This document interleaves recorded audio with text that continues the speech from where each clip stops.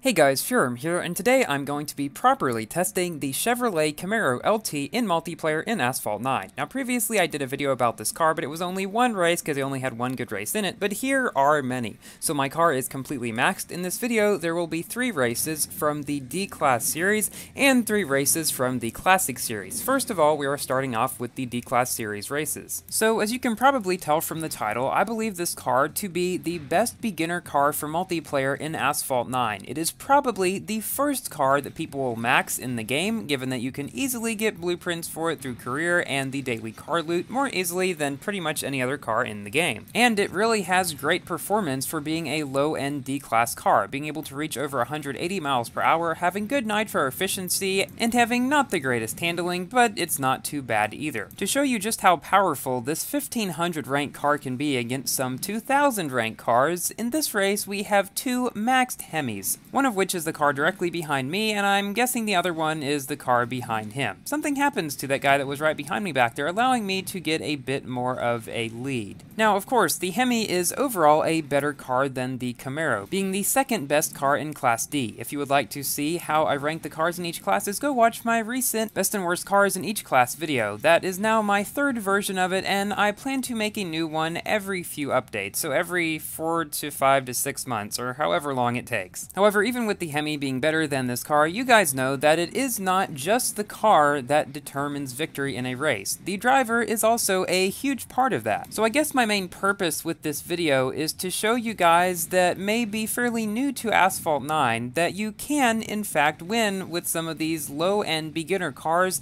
especially this one, that are actually quite decent if you can drive them properly. There, we beat those 2 maxed Hemi scat packs. So you may be thinking, okay, well, you beat them once, they may have messed up.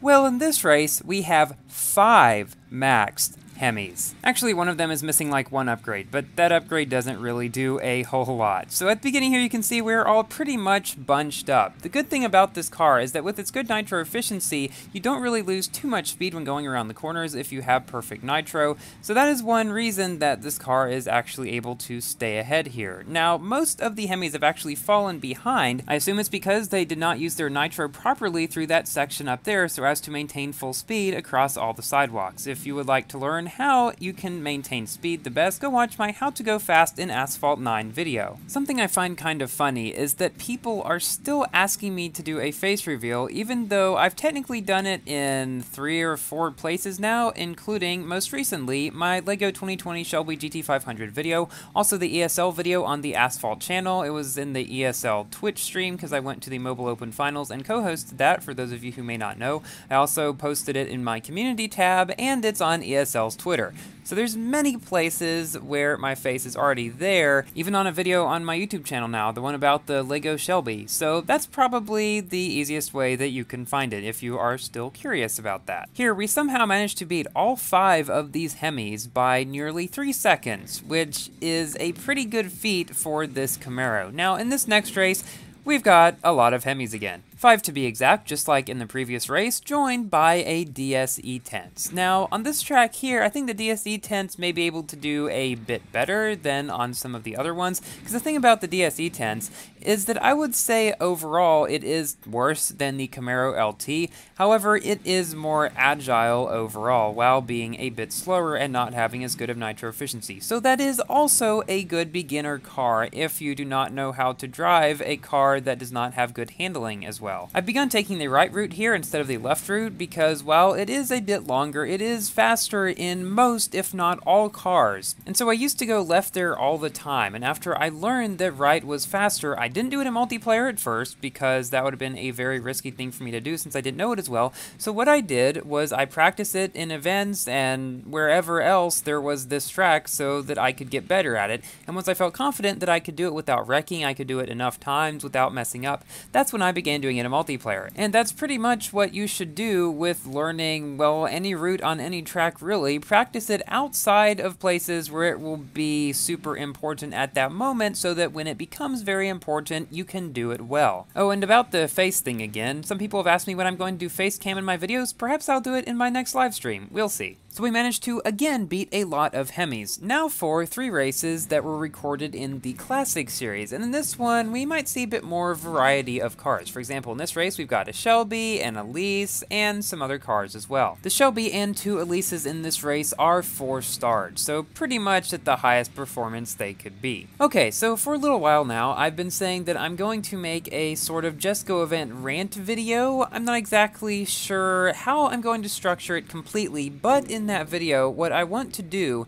is prove mathematically just how pay to win the Just Go event really is, because there are still some people somehow who are praising it as being a good event. Now, if you have tens of thousands of tokens stored up already, yeah, it's a decent event, but for the 99.99% of us who don't have that, it isn't. And to make it even worse, this event is not really based much on skill at all. Most of the times to beat are not really that hard. Now obviously you have to have some skill in order to get the support cars and stuff like that, but largely it's just based on how many tokens you have to spend on syndicate coins to get packs, and really it's a lot based on luck as well. All of those aspects of it put together make it, in my opinion, the worst event in all of Asphalt history, including Asphalt 8 events. I know that is a very bold claim, but I will present to you a case for that in my video about it, and I'm sure most of you guys will agree with me. So be on the lookout for that video coming this Saturday, most likely. Now, I have begun college at this point, so I'm still not 100% sure what's going to happen to my video scheduling, but I'm still going to try to upload 2 or 3 videos a week. I doubt 4 will happen usually, though. In that race there, actually, the DS-E10s came in second, beating the Shelby and the 2 Max Elises and the cars like that. Now, if you want to see how the DS-E10s performs, I do have a video about that up on my channel as well. So after this video here, I will have an official 10-minute plus review of every original Asphalt 9 car in the game. Now, that is a pretty cool achievement, I think. At the beginning of this race, I got knocked down by a guy named Ren Deco, and somehow I was able to do a 360 in the air there when I was already well off the ground. Not entirely sure how I was able to do that. Hot Dog has also mentioned that in his streams before as well. So this race is a good example of when I actually do try to knock down people. That was the guy that knocked me down at the beginning of the race, and so I 360'd him, and that's what's going to happen if you knock me down, and it seems like it was at least partially on purpose. Just wanting to give you all a fair warning. If you meet me in multiplayer and don't mess with me, I am not going to mess with you. So with my initial mission completed, it is now my mission to come in first, which I figured was most likely not going to happen at this point, given I was a Camaro at 1500 that got knocked down, and I'm facing some cars like 100 rank above me. Actually, that Shelby I did manage to pass at this point, and then he passed me again, but I was not going to 360 him because what did he do to me? Nothing. So I got slowed down a bit back there on the sidewalk, but I believe he did as well, so I 360'd my way up to get nitro, and then used the brake nitro trick to go to the finish line. He was like right on top of me, and the guy who knocked me down earlier disconnected. Now we've got our final race, which is against 5 DS-E10s for some reason, and a Hemi and a Shelby. So now it's time for me to give my general review about this car. As you can see in the title, and as I've said throughout the video, it is, in my opinion, the best beginner car in the game, being very easy to star up, cheap to upgrade, and just good overall in multiplayer, at least in the lower leagues. It's something to get you started while you build up through career and daily car loot and stuff like that to get better cars. This is a good one to go in with at the beginning. Stats-wise, we've got 184 miles per hour with quite good nitro efficiency, and that's a good combination for low Class D. The handling is okay, but not the greatest. The drifting is kind of wide. The acceleration is not amazing either, but it's not the worst, and overall, this car is fairly fun to drive. Not quite as fun as its cousin, the ZL1, but yeah, that one is a big pain to star up. Probably the hardest car that is only 3 stars to actually max that's in the game. So we have pulled quite far away from everybody else here. The Hemi in this race was max, but actually the Shelby was only 3-star. I used to say that the Dodge Challenger SRT8 was the best beginner car in the game because it used to have decent stats along with quite good top speed. It still has a top speed, but literally nothing else. It's really bad now. In terms of the stats, however, I was able to do okay actually in multiplayer with it, and I may have a video about that coming sometime in the near future as well. Got a lot of stuff planned, guys, so here we take the victory. Thank you all for watching. Please like the video if you've enjoyed and consider subscribing for more Asphalt and Forza content, and I will see you in my next video. Goodbye.